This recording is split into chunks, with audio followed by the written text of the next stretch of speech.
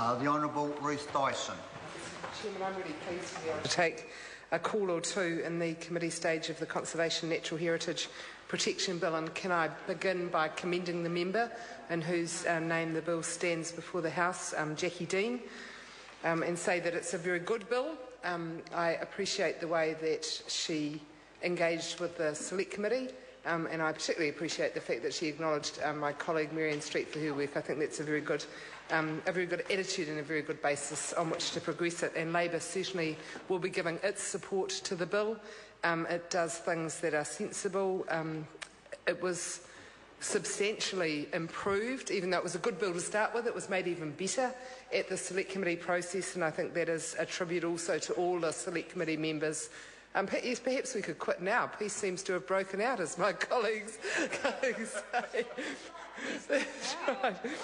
No, I'm enjoying it because it is a good bill, and the Select Committee did good work as well. So, as I say, it's a pleasure to support this bill. I wonder if it went through the mind of the member or the mind of the leaders of the House, Honourable Jerry Brownlee and Anne Tolley and Stephen Joyce, when this was due to come up on this particular night. Well, I'm sure that they would have seen the title of it and thought, conservation. Actually, I think we've had enough discussion about conservation in the House in the last little while, because, of course, the Minister of Conservation, the Honourable Nick Smith, has been figuring quite highly in the last 2 weeks as a result of his inconsistent representations to the House and to the public. So it's good that this bill, even though it deals with the Minister of Conservation's legislation, it's good that this bill is going to be so well supported, and that comments that made about it are going to be consistent rather than highly questionable.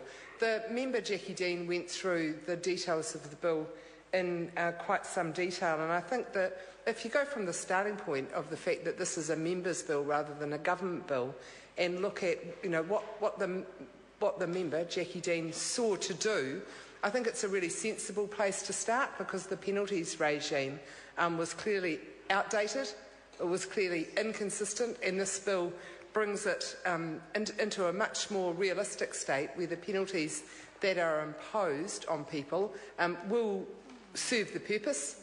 They'll give them a wake-up call, they'll make them pay the price for any damage that they've done, either, well, we can go into the details of what they might do later, but any of the penalties that incurred, they now have a penalty that is relevant, considered by this Parliament, relevant to the damage that has been done, and I think that's a very good thing. Marianne Street at the Select Committee proposed that a new Part 6 was to be added to the penalty regime, so that the Marine Mammals Protection Act 1978 was also updated in the same way as the other pieces of legislation. And as Jackie Dean's noted, that was a move that was innovative, so I think Honourable Marianne Street should be congratulated for that forethought, but also for the Select Committee for supporting it. There is a frustration that's often held, that's often shared in this Parliament about the framing of the conservation debate, and I think it's one that's worthy of mention at the moment, given that this is the topic before us, and it's certainly topical in a number of other areas where the current government have seen conservation and environment actually as being something that needs to be balanced off against proposals, against things that might give us economic gain. And in my view, that's not the appropriate way to view environment, conservation and the economy, because if you lose some of the value of the conservation estate, it's gone forever. And the overall value to the economy of our conservation estate is very high. New Zealand has a lot of things to offer, but our biggest attraction is our natural environment. People come to New Zealand because of that. They enjoy it. They go back and tell other people about it. It's something that many other countries envy, and we enjoy so much in New Zealand because of the land, the environment that we have around us, and it's often things that can be enjoyed for no cost, which again is something that other countries are very envious of. So we need to do our best to always offer protection. So if you start your frame of thinking with, well, we've got some conservation, Mr Chairman, we've got some conservation values here, but we've got some potential economic gain here, and those need to be balanced off, then I think you're likely to get the wrong answer. In my view, you need to say that there are some things that are so precious that it's our responsibility, whether in law or just from a moral standpoint, it's our responsibility to protect those values and those precious parts of our country, whether it's the water, whether it's the land, or whether it's other landscapes and fauna and flora. So that's the frame that I think we need to bring to the conservation debate. This bill actually contributes in many ways because it comes from the starting point of saying people who break the law, people who do damage, should actually have a penalty attached to that action which reflects the upset that New Zealand society feels at their action.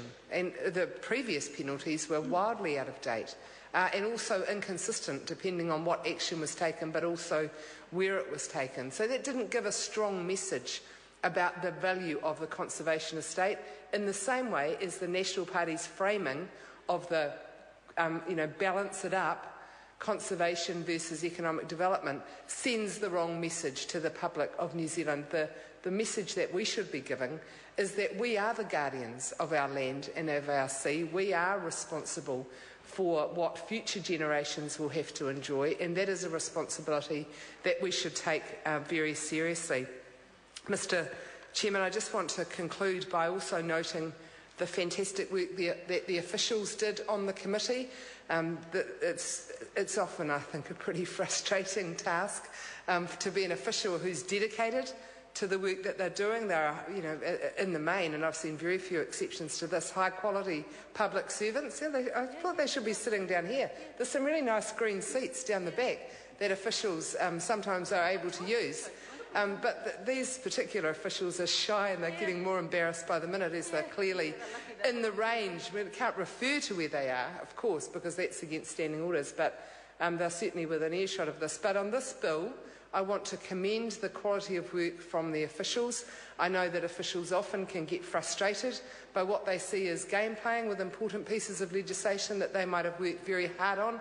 This bill would have come as a surprise to them because it was a member's bill, not a government bill, and I think the thought that they gave to it and the contribution that they made really allowed, quite, as I said earlier, quite substantial changes to be made during the Select Committee process, unanimously agreed, and which will now be progressed through the committee. I know that the Department of Conservation officials particularly have had a really hard time in the last little while. Their funding's been cut back over the last 4 years. They've had big restructuring, and for the staff that are there, these have been pretty stressful and trying times. The most recent incident where there's been a whistleblower who has raised the issue of the submission from the Department of Conservation on the Ruataniwha Dam.